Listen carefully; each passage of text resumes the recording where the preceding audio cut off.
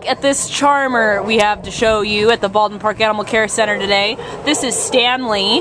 His ID number is A4793790.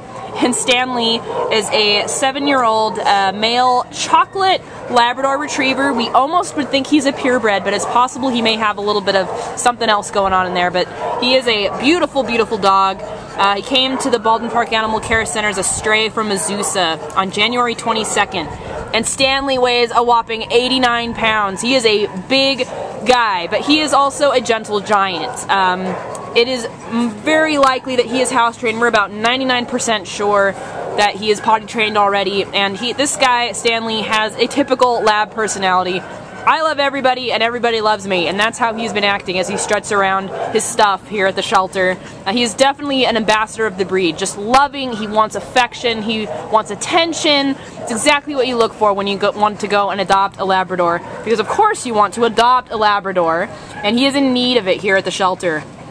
He is shown to have a great sociability and personality with big and little dogs, and of course with people. He has rolled over here for belly rubs and head rubs today. He's just, you know, malleable. He is easy to work with and so handsome and just sociable.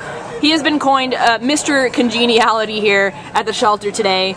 He could use some extra training on the leash. I mean, at 89 pounds, he does tug a little bit, so he'll need a good, strong handler that can show him how to use his best doggy manners while on his new doggy walks with his new adopter. So, I mean, if you're looking for an amazing, gorgeous Labrador Retriever, we have our Chocolate Lab Stanley at the Baldwin Park Shelter, and he is available for adoption on the 28th of this month, January.